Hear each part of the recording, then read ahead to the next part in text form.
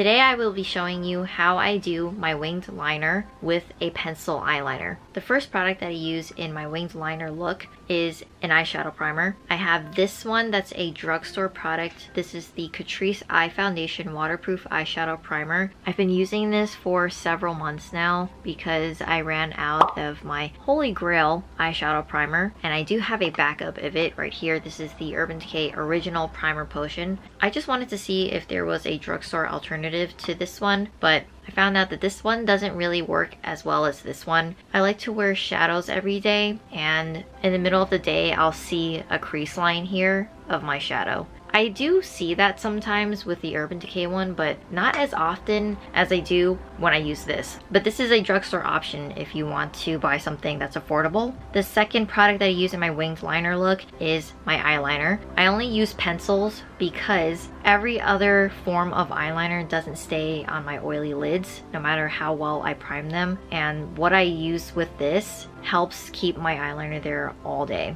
for the most part. All of the eyeliners that I use are from the drugstore. This one is the CoverGirl Liquid Line Blast. I don't even think the Liquid Line Blast line exists anymore, so I will try to find a dupe for this, or at least an alternative. So the other product that I use with the eyeliner to lock the eyeliner into place is any matching eyeshadow. I do have a drugstore eyeshadow, a single one, that I left at home. And the only reason I left it at home is because this palette has pretty much every color that I need to match my eyeliners. This is the Urban Decay Born to Run palette. If you haven't watched that video of what I packed in my travel makeup train case, I will leave that in the description box, or you can catch it in a card here. So I basically use the matching shadow color to my eyeliner to set my eyeliner. So in this case, because I'm going with blue, I will use this teal color called Radio. So it's not like an exact match, but I think the color that it produces is really nice. The last product in my winged liner look is just setting all of that with my face setting powder.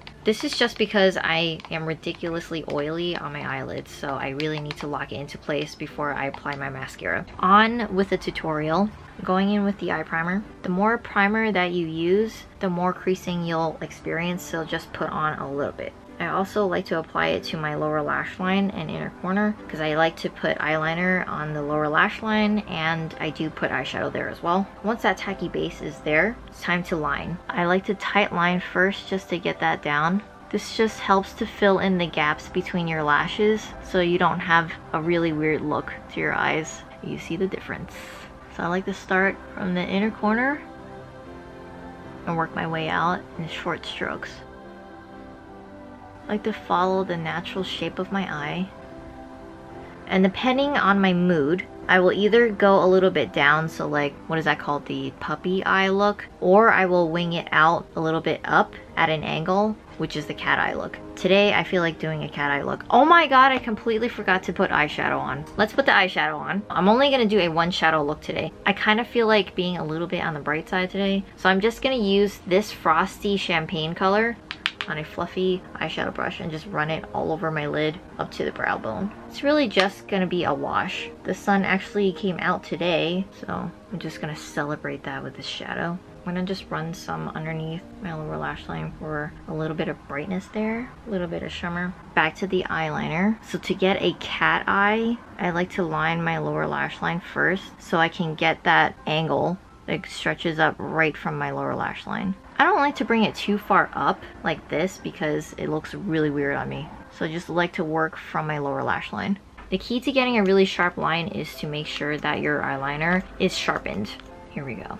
But I think that blunt edge did okay. I'm gonna use a precision Q-tip and just clean it up. And this actually helps to get the point even sharper. So that's one eye done. Now the other side, start from an inner corner. Short strokes, following the natural shape. Then once I get to the end here, I stop and go to my lower lash line and then drag it up. But don't lean your head too far like this because you need to look from eye to eye. Make sure that you're going in the correct angle that matches the other one. If it doesn't match, well, it happens. Sometimes one eye is easier to do than the other one. I can't tell you which one's easier. They're both really annoying. But they're actually pretty even today. I finished both eyes.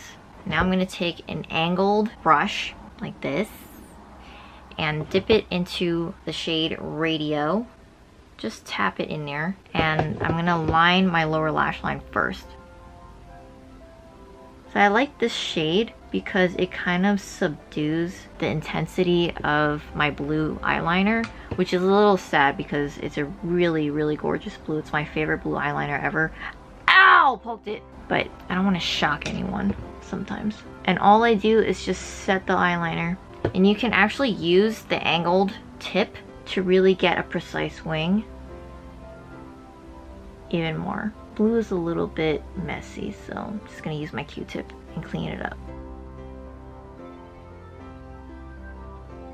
I finished setting both wings. I see that this wing is a little bit faded because I kept having to clean it up. So all you have to do is just go back in with your eyeliner, Q-tip, and set it again. And that's it for my winged liner look. Zooming out. Lastly, I'm just gonna take some of my face powder and brush it along my entire top lash line and lower lash line, and especially on my lashes, so I kind of dry them out so that my mascara stays on better. And since we're already here, I'm going to use the False Lash Effect mascara. This is Essence Lash Princess, and this is pretty much my favorite mascara of all time. I believe they have a waterproof version, and if they have it online, I will link it in the description box along with everything that I talked about in this video. I hope that didn't disappoint any of you. This video was seriously a long time coming. Subscribe to see more videos from me. I do some beauty here and there, obviously, but it is part of my lifestyle. So that's why I do like talking about beauty products, but I'm mostly lifestyle. So if you like those kinds of videos, cleaning, mindset shifts, changing your perspective, life advice, tips and stuff, it's all here. I would love for you to join the family. If you need some inspiration for an everyday summer look, it's bronzy and natural and super pretty, then I will link that video in the description box, or you can catch it in my end screen and watch it next.